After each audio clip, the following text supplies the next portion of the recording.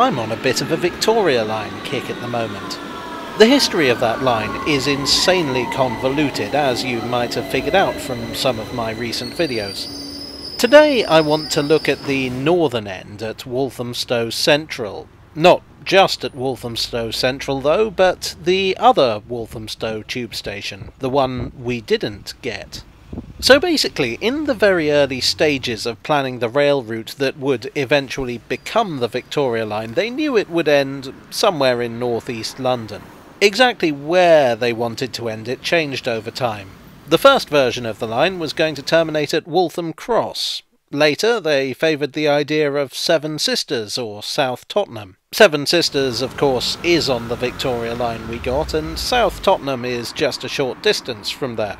One consistent factor from early on was the notion that a branch line to Walthamstow was possibly desirable. Those exact words. One of the big priorities for the Victoria Line was to bring relief to other lines in London, both Underground and Main Line. It should therefore connect with as many as possible. You can see this now when every station except Pimlico is an interchange of some sort. In 1947, London Transport proposed something called Scheme D.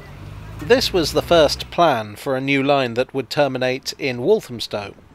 But what's quite interesting is that after Black Horse Road, the line would split in two. One branch would end at Walthamstow Hoe Street, the station that would later be renamed Walthamstow Central. The other would end at Wood Street, which, of course, does not have an underground connection today.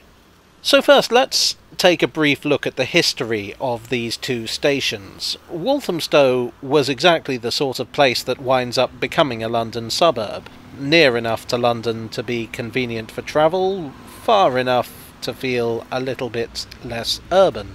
By the 1860s, housing development was really picking up the pace, and the Great Eastern Railway were keen to get in on the action with a line passing through here running to Chingford.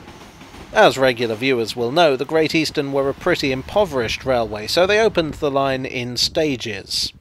In 1870 they opened the section that includes Hoe Street.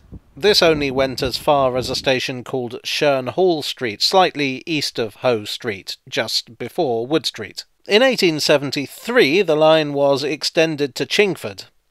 Sherne Hall Street was closed and replaced with Wood Street. The Chingford branch, whose central London terminus was at Liverpool Street, was a popular and rather overcrowded line.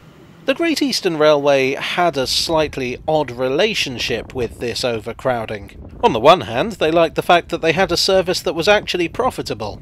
But on the other, it meant that they faced competition. They couldn't run any more services with the slow-to-accelerate steam engines. They couldn't afford to electrify their lines, and new proposals were put forward for underground lines that would directly compete with them. The Great Eastern fiercely resisted any competing rail schemes, but they didn't really have an alternative of their own. In 1902 they responded by building a bizarre steam locomotive known as the Decapod, which, they claimed, could do anything an electric train could. It didn't really work, but it was enough to get the parliamentary bills for competing lines defeated. I keep thinking I should do a video on the Decapod. Let me know in the comments if that would be of interest.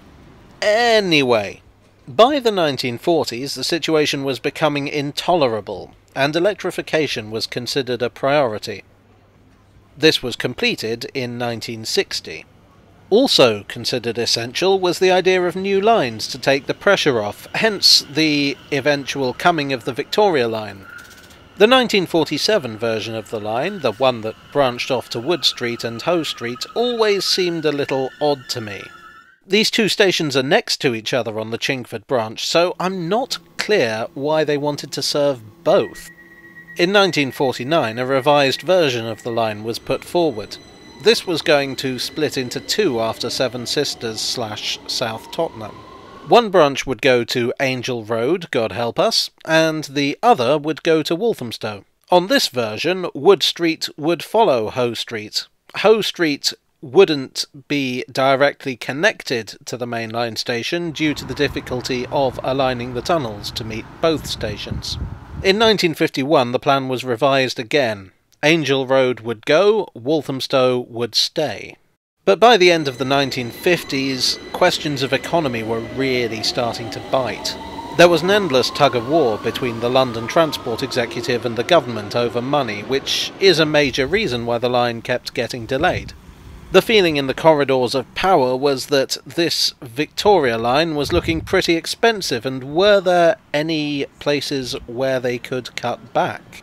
At one point, everything north of Seven Sisters was on the chopping block, but eventually the compromise was to get rid of Wood Street and terminate at Hoe Street. In 1962, the go-ahead was given. The Victoria line opened in 1968, and at this time, Hoe Street was renamed to Walthamstow Central because Stows before Hoes. You can really see where money was saved at Walthamstow Central. The old station, which became part of the Overground in 2015, has elaborate ironwork and a charming wooden canopy. The bit built for the Underground is, if we're being polite, minimalist. If we're not being polite, basic. And if we're being downright rude, short-sighted and unfit for purpose in the long run. Even with an additional exit built in 2005 to serve the new bus station over the road, the station suffers badly from overcrowding. In fact, in 2019, the last full year before everything went insane and all the statistics for the Underground went up the spout, it was revealed to be the third most overcrowded tube station after Oxford Circus and Bank. Badly designed stations are kind of a problem on the Victoria line in general. Basically, the stations we got were another victim of the economy drive. Beyond a certain point, the moneymen told the architects that they couldn't keep revising their designs. They'd just have to stick with what they had, even if it fell behind the requirements of the line.